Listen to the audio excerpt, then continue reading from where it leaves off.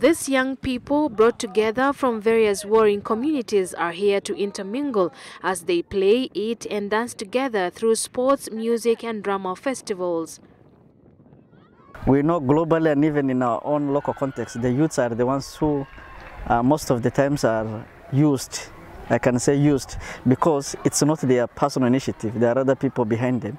They are used by politicians, by businessmen, by other opinion leaders in the community to commit crime. Young people being pivotal in every community and society, we found it worth to have them in this forum, to be able to come together, different tribes, communities, to showcase their gifts and talents in football, in volleyball, or other forms of activities, and above all, in the drama and music festivals.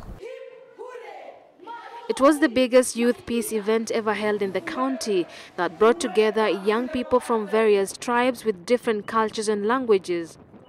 Pastoral communities in Marsabit have been in conflict with each other for a long time, mainly as a result of limited grazing resources, politics and boundary issues.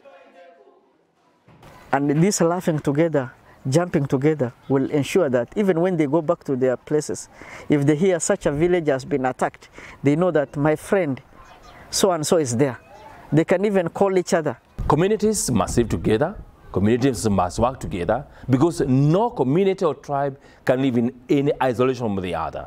We need one another.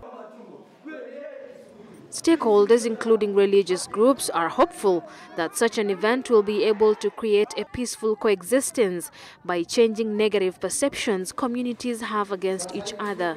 Safi Godanama, Switch TV.